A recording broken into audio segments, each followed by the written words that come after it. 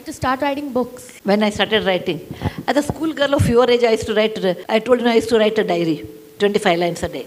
Maybe I was 8 years old, I think. I started writing 8 years old, 9 years old, only 25 lines. By 16 or 17, I used to write good essays actually. I remember when I was 16, I wrote the India, people who are born after death of Gandhi. I wrote something, the India I have seen, I won't remember the title now, after death of Gandhi, what I see in India or something like imaginary things. But I never published anything. When I was 20, I think I started publishing short stories, small one.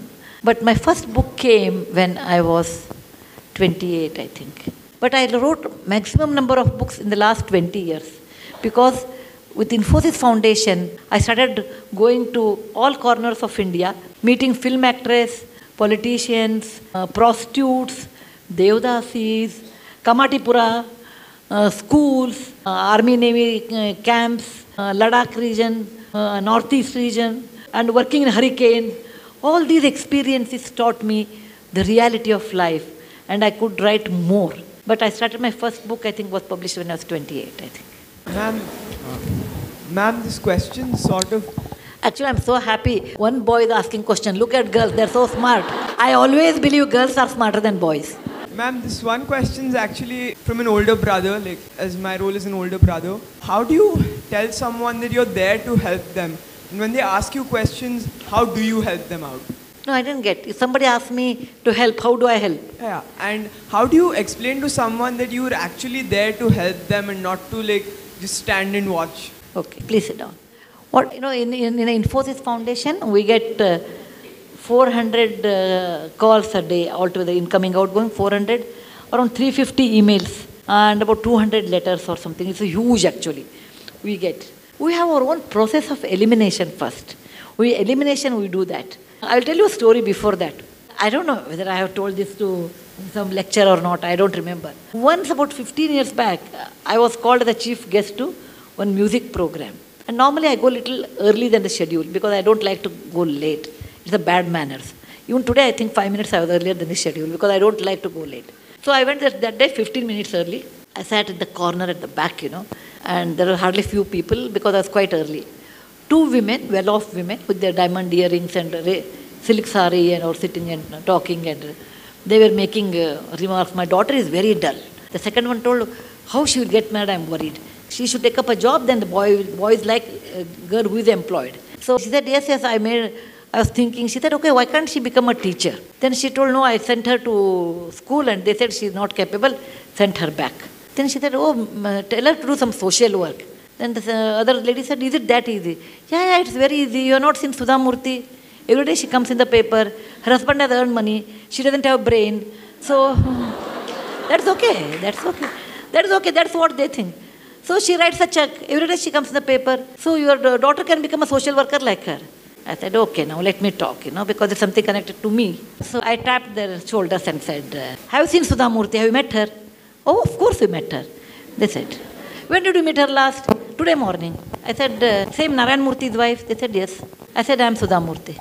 No, that lady looks at me and tells, oh, you have changed so much from morning to evening. I told her, no, I want to clarify certain things with you. That's the reason I have talked to you. Don't ever look down upon teaching job. A teacher is the most respected job I ever think compared to any job, because they are creating character, and that's the greatest thing. Look at software people. What do we create? Only programs. Whereas a teacher creates that many characters. Don't ever look down upon that.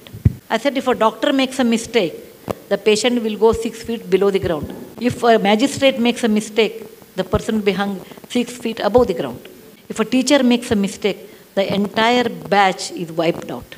And it is such a sacred job. Don't ever look down upon that. Coming to social work. I said, just because one has money, one won't become social worker. One can be a donor. A person sits in front of me in 10 minutes, I should measure whether he or she is eligible for the help what you give. It is only a lip sympathy we talk. If I am giving money, how much I should give and when I have to stop. That means I have to assess a person sitting in front of me in 10 minutes. It's not like 10 days or something time I don't have, because I will have 17 appointments a day. So when a person comes to meet us and asking money, before that we do homework. For what they are asking, I have a loan of 50,000, we don't give. I'm building a mandir, church or a masjid, we don't give. I'm a Brahmin, I said it is not a criteria to be in life. You belong to one other community. I'm a Kannadiga, very good, but we don't give any money. I belong to Congress or BJP, we don't give any money to such. So we go on eliminating first. Then it comes to hard work. In that, if we help a person, we don't do any lip sympathy. Oh, I'm there with you, such things we don't talk. We give, we don't give. If we give, with the condition we give. If you don't give, there is nothing to give. Then, if we want to give, we go on a simple principle. If I help for a project, is it going to help lots of poor people in that area? If I help, people ask us, I got an admission in Harvard, will you help us? I said no. In the same money, I rather give 20 children who are doing engineering. Because one fellow going to Harvard doesn't make any difference to me.